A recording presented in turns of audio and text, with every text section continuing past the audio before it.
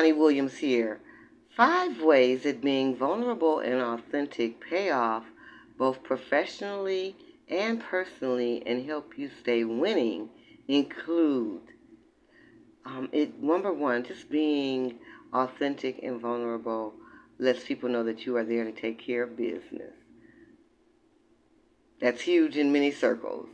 You walk in the door, people know who you are based on how you share, what you share, body language, all of that. Particularly in situations where we feel like or may feel like we're being judged. Still go with your honest, authentic self. That's number one. The second way that being vulnerable and authentic help you both professionally and personally are that it helps you to set boundaries. Yep. So you're not the fake person saying yes to everything, and on the inside you're going, oh no, oh no. Because you're authentic, straight up. Let's talk about vulnerability with number 3. Allowing ourselves to be vulnerable, really when we are working on communication skills and establishing trust in the situation, professionally and personally again. When we are vulnerable, it lets people know that we really don't think that we're better than them. It's kind of a bottom line for me. Number 4,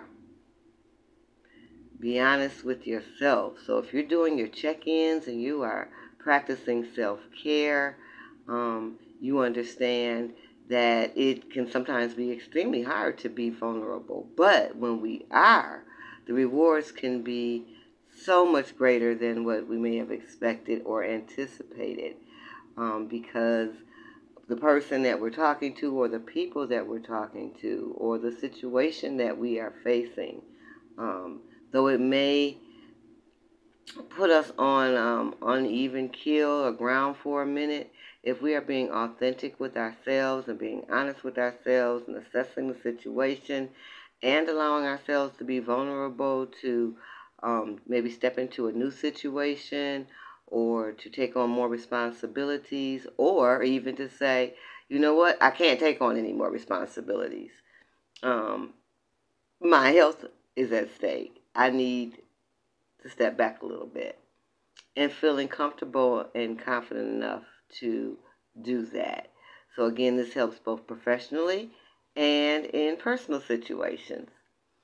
And the last one goes along with self-care, and that is self-love, and self-love first, which means that I, you, me, we, they, them, we should all be putting our best foot forward as we move throughout our day, as we move throughout this month and this winter season, so that all the beautiful things that we are working on, and some of the hard stuff too, maybe we still have self-work to do, allowing ourselves to be both vulnerable and authentic promotes good feelings within ourselves that we put back out into the world, and it lets other people again know right away that we are about business